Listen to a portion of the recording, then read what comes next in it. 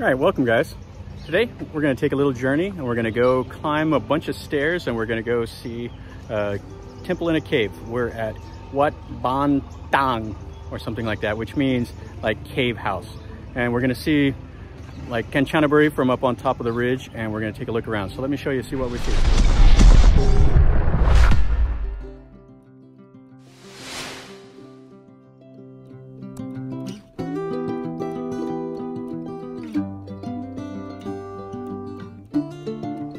All right, so we're right down here at the bottom, and as you can see right up there on the hill is a big dragon's head, and we're going to go up in there.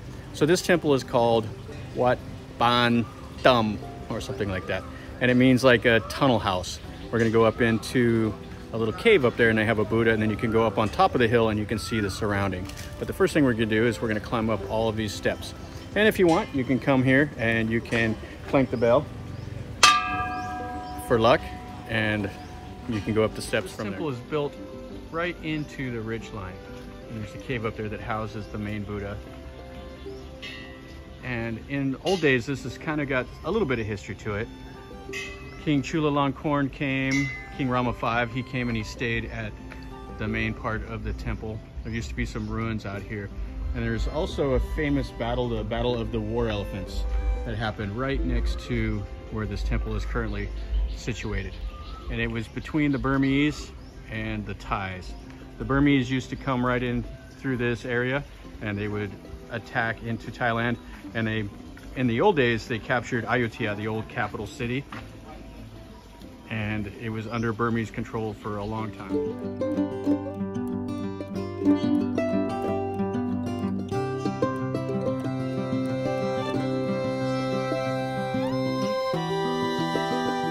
So when you climb up the first long set of stairs, you come to a little platform here that has a little shrine, and then you continue up into the dragon's mouth.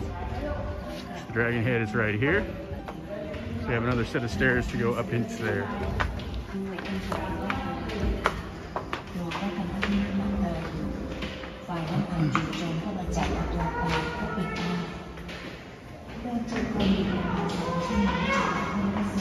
And inside here, they painted the inside of the dragon head.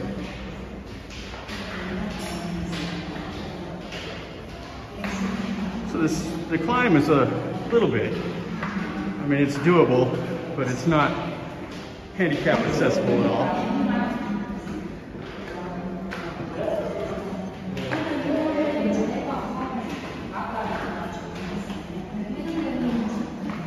And they painted little scenes of the story of the Buddha all in there. Somebody clanking the bell for luck. So here's the end of the stairs. You have a little Buddha here. And coming out the stairs, you have a platform. There's a nice view of the river and the valley. And the main temple complex down below.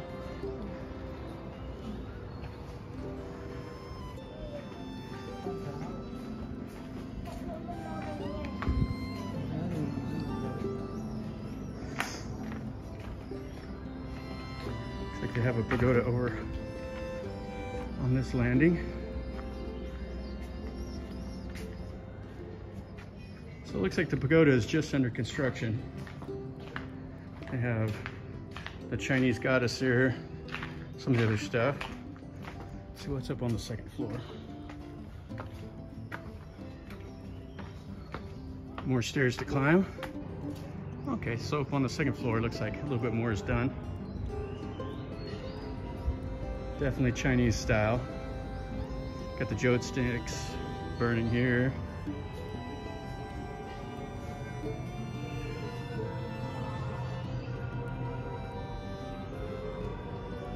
Place to pray. And then the shrine to the Chinese goddess. There's some more stuff there.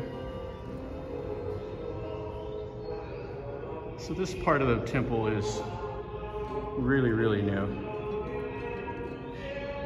All right, let's go up into the cave now. All right, so right after you come out of the Dragon's Head, there's this set of stairs. You can go up into the cave. So this is the third group of stairs.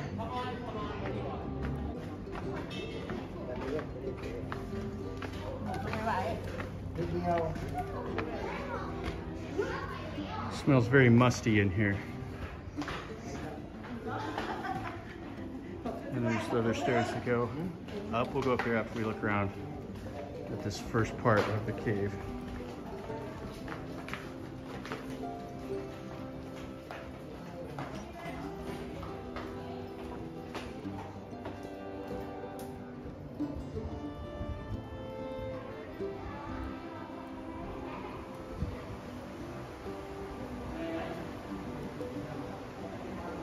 Some more stairs over there with another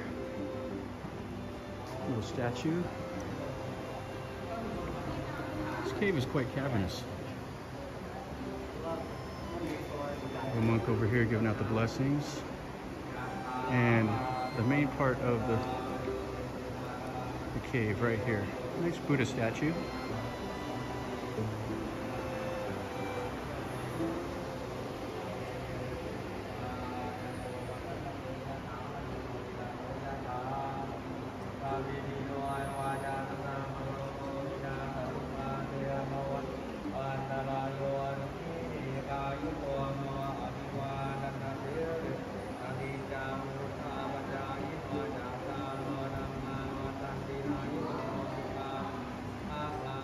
Let's look around up the stairs on this side.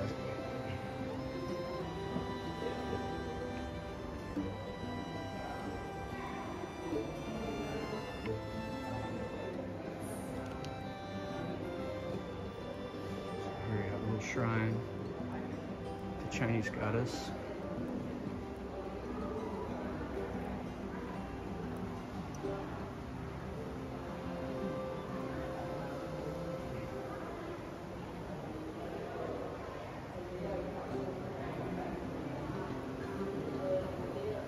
This is opened up. Cave roof is open here.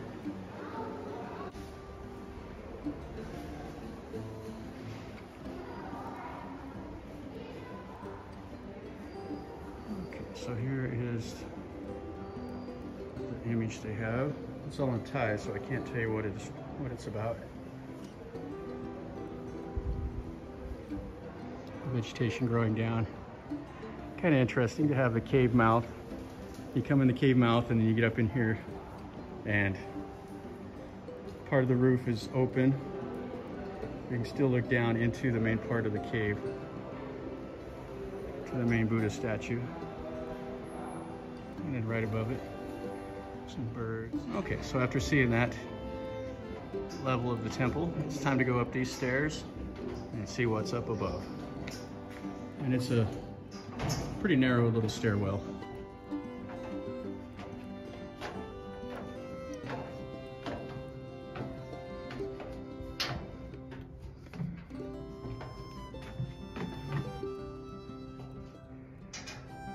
It goes up into a spiral staircase, and part of the ridge line that it's built into. See, it's all cracked out. And then the top of the stairs. So if you're not one that wants to climb any stairs, don't come to this temple. This temple seems to be all stairs. So out of the regular stairs, now you have some stairs that are carved into the hill. Some uneven stairs. So part of the Buddhism religion is that going to church, which is what they do when they go to the temple, it's not supposed to be easy. There's supposed to be a little bit of hardship to it. Kind of reminds me of climbing all these stairs. This is nothing compared to if you go to the Great Wall of China. There's temples built on the Great Wall of China, and you have to climb up these mountains and then climb down to a temple to go pray. And then to go back, you have to climb back up the mountain and then back down the Great Wall of China. So it's never supposed to be just easy to go, because there is supposed to be a little bit of suffering involved in life. I mean, life is suffering, and you get to nirvana, and that's the end of suffering. All right, so a little bit more stairs, and then there's a shrine right here. Let's take a look at this. Okay, so here's the shrine. Has some of the famous monks and then the Buddha statues in the different poses. And this has a pretty nice view of the valley.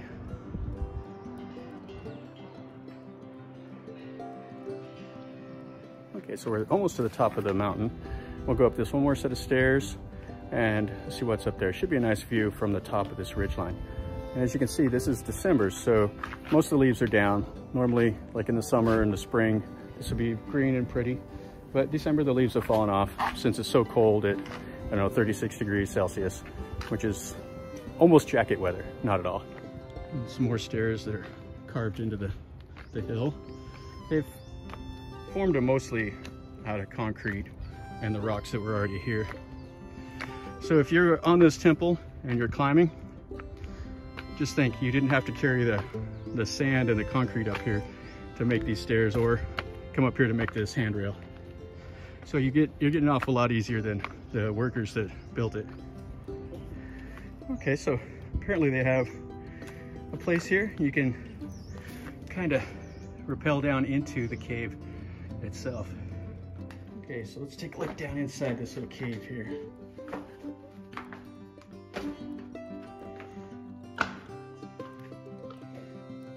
Stairwell isn't too bad getting in here. We got it lit up to where you can see what's going on, which is nice. And the stalactites. And for anybody wondering if you can tell the difference between a stalactite and a stalagmite. The stalactites form at the top, thus the T. And stalagmites are the ones that the calcium and all that mineral deposit starts from the bottom and goes up.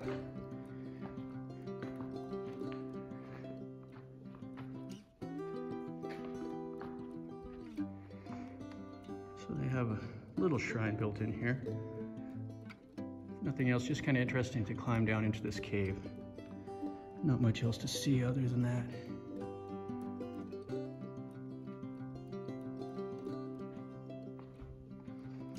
Okay, so back up these stairs and out. Okay, so here we are all the way to the top of the stairs.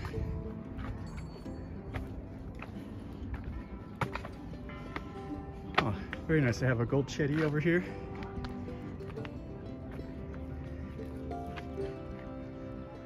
And on this side, looks like they have a statue of Brahma, the four-headed god.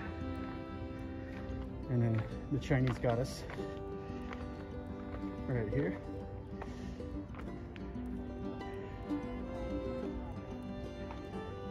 And then looking up to the little ridge line. Surrounding country here. So you have a monk here giving out blessings and tying the little string onto everybody's hands. So he's sitting up on top of this mountain all day. Okay, so here's the chetty with the Naga guardians. And they have the bells that you can ring.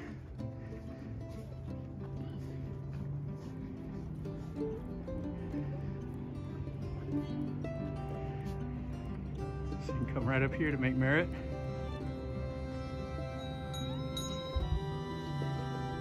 And it's on the top of this little ridge line. So let's look at the view from way up here.